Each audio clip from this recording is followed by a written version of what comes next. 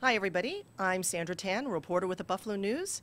We all know that Monday is Eclipse Day, and we know what we're going to see in the sky, but what is really going on up there in space? Well, we have the chief scientist for the Buffalo Museum of Science, Dr. Holly Schreiber, who is going to explain it to us using everyday objects. So hopefully this is something we can take home and show everybody around us. So, Holly, tell us a little bit about what a solar eclipse is and how rare it is.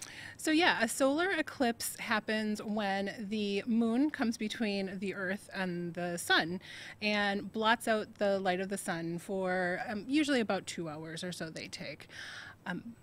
They're rare because everything has to line up perfectly, both the moon's orbit around the Earth and the Earth's orbit around the sun.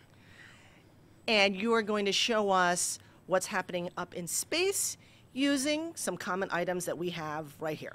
Yeah, so I grabbed my daughter's volleyball this morning, and we had some other balls laying around. This volleyball represents the sun. Of course, these balls are not to scale, but they illustrate the point. So the volleyball is the sun, and this white plastic ball is our Earth, and the orange golf ball is the moon. Okay, so we all know that the Earth orbits, around the sun, and then the moon at the same time is orbiting around the Earth. And when that happens, when their orbits all line up in the single plane, and the moon comes between the Earth and the sun, then we will have a total solar eclipse. And so the shadow we're seeing is what? The shadow that we see is just the shadow of the moon. It's only about 100 miles wide or so, and it's moving, depending on where you are on Earth, anywhere from about 1,500 miles an hour to over 2,000 miles per hour.